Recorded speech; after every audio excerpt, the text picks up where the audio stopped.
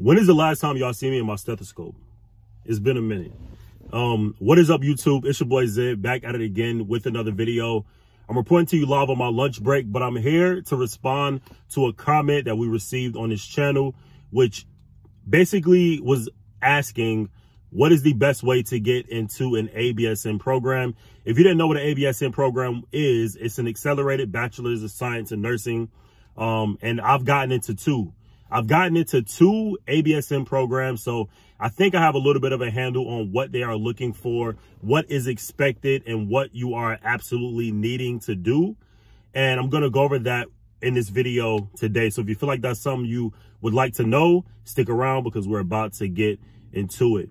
But before we get into it, I have to definitely congratulate everybody who's been getting into their CNA programs, getting into their RN programs, getting accepted into jobs at hospitals. This channel has been here for 3 years now, and we've been running amok with information, giving you guys what you need to enter the field and do well when you're in your prospective roles.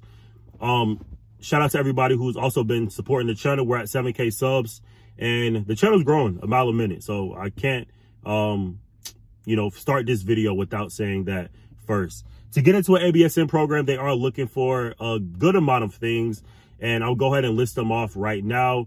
Remember, this is just a general ABSN kind of qualification prerequisite that you're needing to do before you get in. Every school is different, so if I'm missing something, this is general, very, very general. Generally, they're looking for a college graduate. It's a mandatory. You have to already have a bachelor's degree in a non-nursing major. That's what I'm seeing on most of these schools' programs, a degree in a non-nursing major.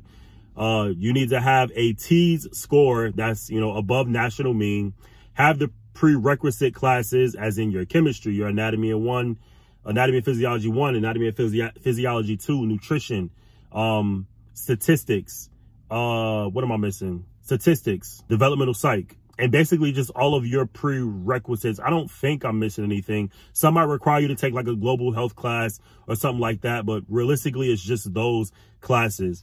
Every program is going to be different. So some might want you to have at least a B average in these classes. Some might want you to have a C average in these classes. Most programs want you to have at least a C within your first attempt. That's what I'm realizing. That's what I'm seeing.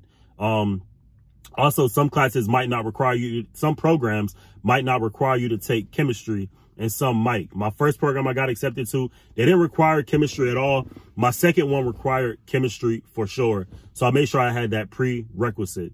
But the ABSN program, they want you to also be a CNA within the state registry. That's definitely something that they're going to want to look for. Again, every program is not going to be the same, but realistically, they want you to have some type of experience as a CNA, and if not, at least have that CNA certification, and you need to be registered throughout the state. You need to have a good application. So you need to be able to compete well with your cohort.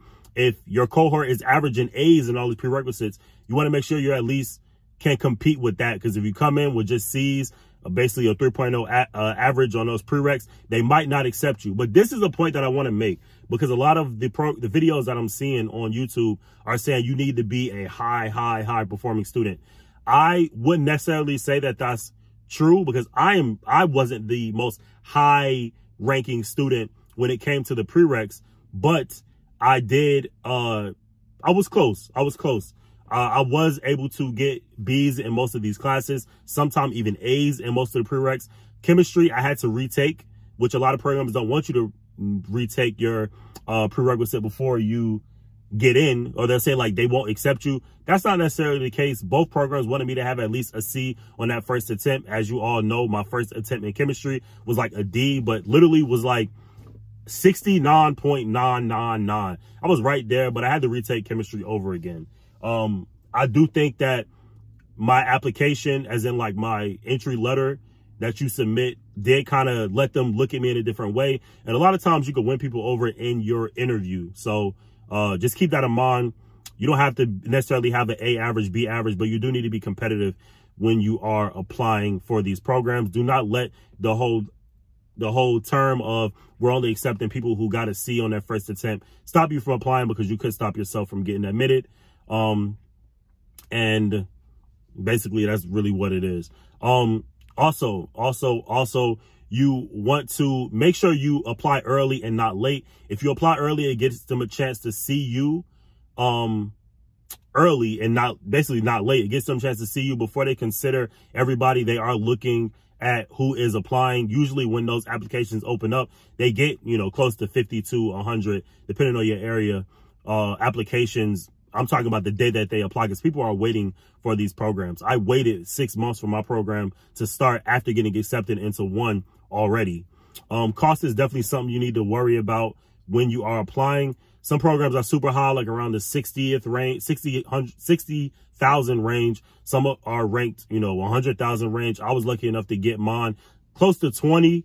Again, it is a bachelor's degree and it's accelerated. So you got to keep that in mind. Your first degree, you know, you have student loans typically if you already have a bachelor's, but cost is definitely something that you want to take a look at. Also, you don't want to apply for just one program. Depending on where you're at, you'll have multiple options. As for ABSN, I had about 3 options in my area that I could have applied for, and I applied for 2. I got accepted into both. Do not stop on your first attempt, because I also applied for 2 other programs and did not get accepted. My first program I applied for was a private school in Charlotte, North Carolina. I did not get in. The next school that I applied for was another school that I was late to apply, so I kind of figured that I wouldn't get accepted into that program. And I applied for 2 more. One was private, one was public, and I got into both. The only reason I chose the one that I'm in currently is simply because of price. $60,000 compared to $20,000 for the same degree in the same time. You cannot beat that. Time is also something you want to take into factor when you are applying for these programs. Some are 16 months, some are 12 months. Some have a clinical site, you know, here, and there. You might have to travel for your clinical site. Some have a clinical site right up the street. Again, I was lucky enough to get my clinical site very close to my school. So these are all things that you definitely want to consider.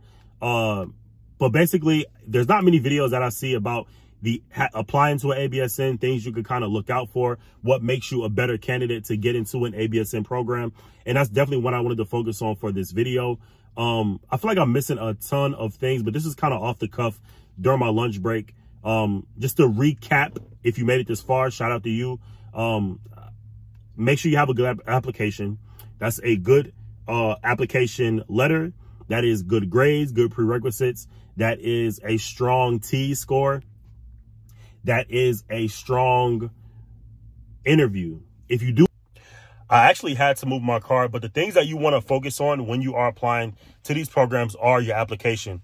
Application is kind of like the first thing that they see before they actually know if they want to allow you to be a candidate for the program or not. If you have a strong application with strong grades, have a strong interview, have a strong T score, and are doing well on the prerequisites, there's no reason for them not to accept you.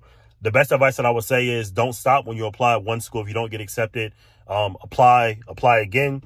I didn't get accepted into my first 2, but I ended up getting accepted to my last 2. So keep that in mind. I will maybe make a part 2 to this video, because I feel like this is kind of like very much like quick information, but I can get more into depth with other things. Just make sure you guys comment below and let me know if I missed anything, or if you have specific questions. I don't mind answering them. And I may even make a video about them. So keep that in mind as well.